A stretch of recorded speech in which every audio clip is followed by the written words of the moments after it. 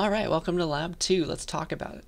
Before we get into the write-up, I just want to teach you one piece of C++ that you may not have seen before. It's called the pair type. It exists in the utility library, so I've got to include that if you want to use it.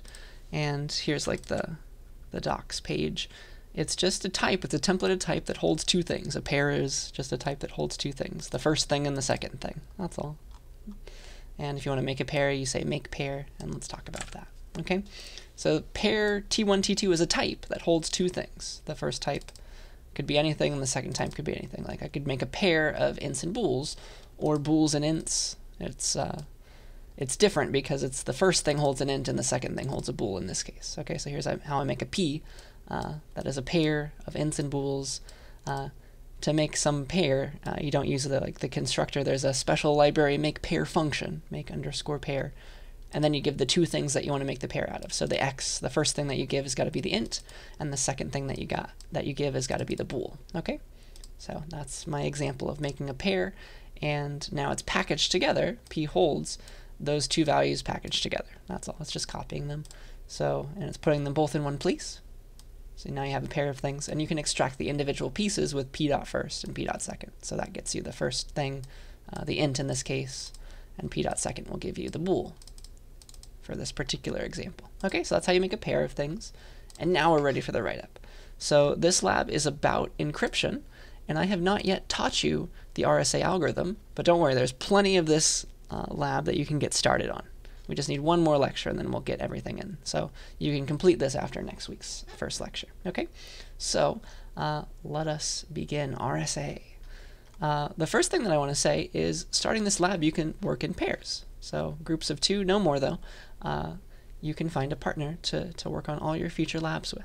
Okay, and you can assume that every lab from now on, unless I tell you otherwise, you can work in pairs. Okay.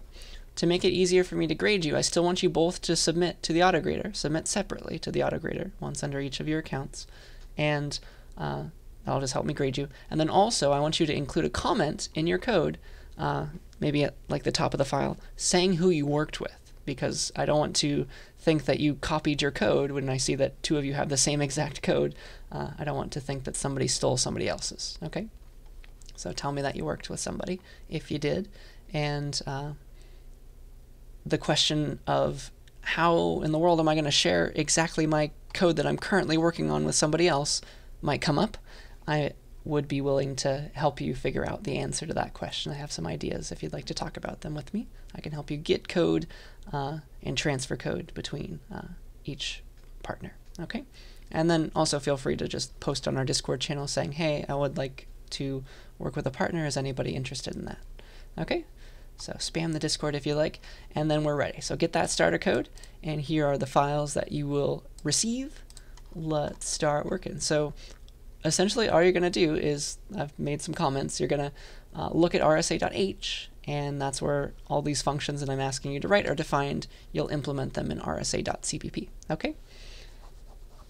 For the most part, the book is fine. The book is going to give you enough information to implement every single function except for the extended Euclidean algorithm, extended GCD. For that one, maybe it's best to check out the Wikipedia page. Did I just get rid of that? Of course I did.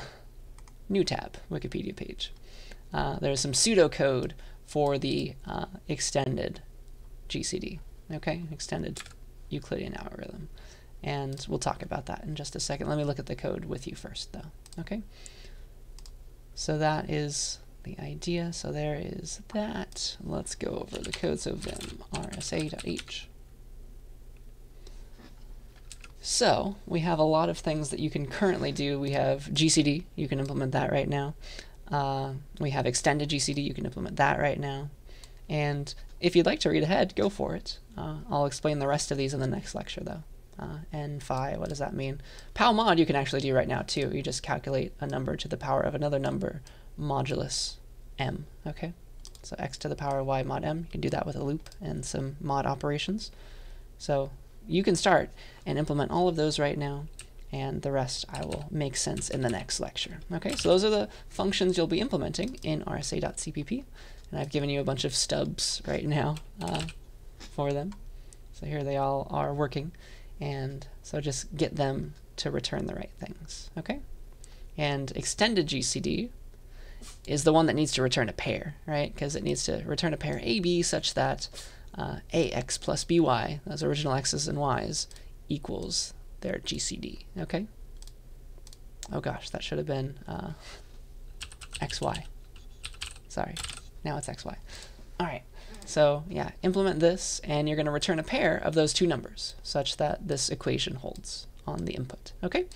So that is extended GCD, and then the rest should be self-explanatory either now or after I've explained them / you've read about them, okay?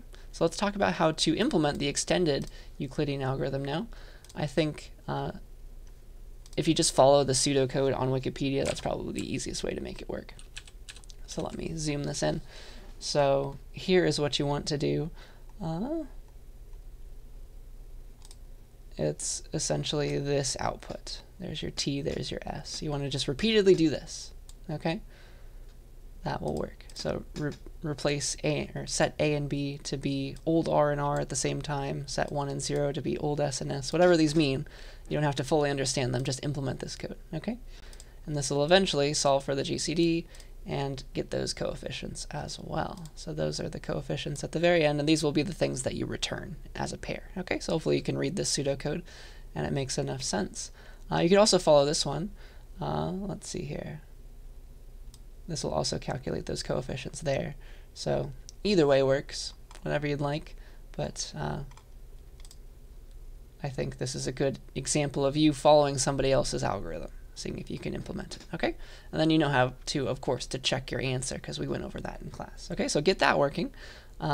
It's not a whole lot of code, but just remember that these lines, if you're going to follow this kind of code, remember that these lines mean I am setting these variables at the same time, right? So it's not, this doesn't really translate into two separate lines, okay? It's not first say old R equals R and then say R equals this, because you might overwrite something.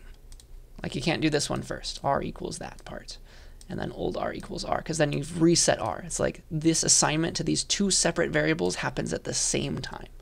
So you'll have to take that into account and make sure you're not overwriting values, okay? Because you need like the old R when you're setting this R. Does that make sense? That is, that's how you read these. So I can help you understand that further if you'd like. Yell at me on Discord or in office hours, but that might be the one thing that trips you up when you introduce these algorithms into your code. They're called parallel assignments. You'll have to think about how to do them, okay? So I think that's about it. So get to working. There's plenty of algorithms like this one that you can go and implement and see if they work. And the rest will come after the first lecture next week. Okay, so this will be due week 7 after the midterm. So there's plenty of time after I introduce the final number theory lecture for you to get all this stuff working. And the only thing that you'll be turning in is your rsa.cpp file, so your implementation here. I have made all the tests that I'm going to test you on myself, okay? So here they are. Test PowMod, test extended GCD is the one that you'll care about right now, okay? And then there's a bunch of test RSAs. So here's a test of the extended GCD. We get back an answer, and we make sure that the first thing of that pair that we get back times the 859 plus the second thing times the 1740, that better be equal to the GCD, which happens to be 1. These are relative prime numbers, okay? So that's that test, and the rest of these will make sense once we learn about RSA and multiplicative inverses and things like that, but feel free to get started, okay? Those are my tests for you. Get them all to pass, and then you can turn in your implementation file, okay? So that is, I think, everything that I wanted to tell you about Lab 2. So good luck. Yell at me if you have any questions, and I will see you next week.